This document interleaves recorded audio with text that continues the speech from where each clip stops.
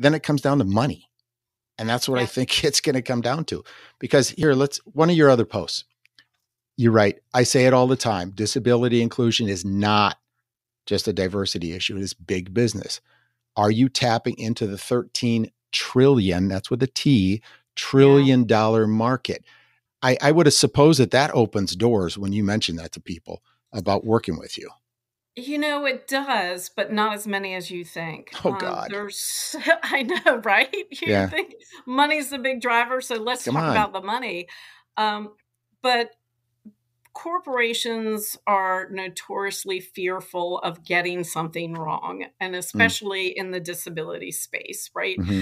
They don't want to have a misstep because that can be, in their view, harder to come back from than not doing anything at all. If we dip our toe in this and we don't do it right, then there's going to be bigger backlash if we just don't do a lot or do some trainings or have some things like that. So that's the biggest struggle, is getting over that, because even though the dollar signs are really attractive, companies are really fearful of getting it wrong.